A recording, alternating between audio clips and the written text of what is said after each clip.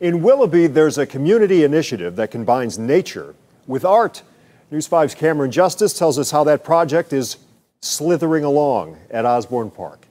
I think it's really cool. It makes it cool because not only do you get to put a rock, you also get to create an Ozzy the snake. Along the walkway at Osborne Park lies an art project with a mission. We have a wonderful snake competition here at the park. What started as a competition between 7 different parks. So we received an email from National Parks and Trails Recreation District to be in their challenge and to create the longest snake, to have the most rocks in the snake. Has turned into something bigger. Look at these rocks.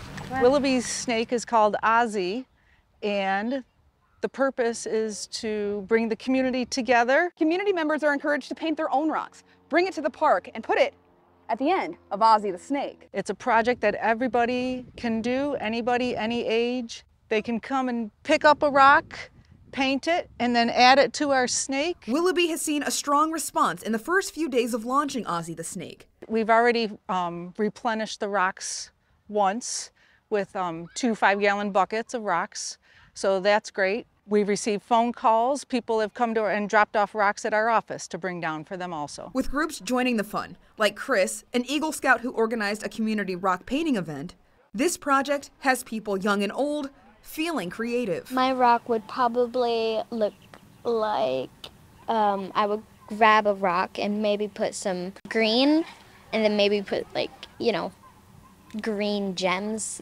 like green colored. Like a snake. Yeah. And as Ozzy the snake winds its way through the park, with the addition of new rocks, there are high hopes for the painted stone serpent. If so many people come to this park, I honestly feel like that it's going to be about 50 feet long. In Willoughby, Cameron Justice, News 5.